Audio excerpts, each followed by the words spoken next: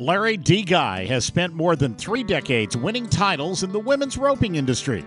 Every step of the way, she's been striving to improve breakaway roping, team roping, and tie-down calf roping for women everywhere.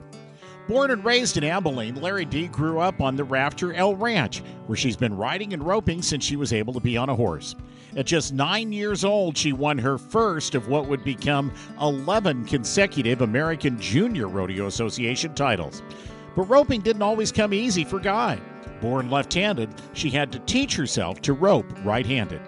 Lari Dee attended Vernon Junior College, where she won a National Intercollegiate Rodeo Association National Championship.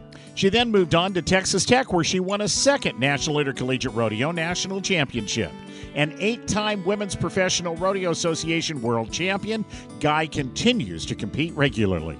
Lari Dee is not only a champion roper and elite athlete, she is also an expert horse trainer who trains the best of the best, including record-setting cowboy and fellow Hall of Famer Trevor Brazile. A renowned clinician, she teaches roping schools from Decatur, Texas to Brisbane, Australia, and everywhere in between.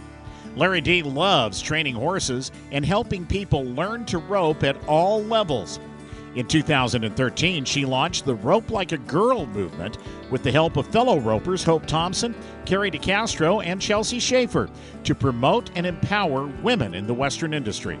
In the last 6 years, Rope Like a Girl has built the momentum necessary to empower a record number of women entering the roping industry, as well as to encourage young girls to start swinging a rope with gold buckle dreams.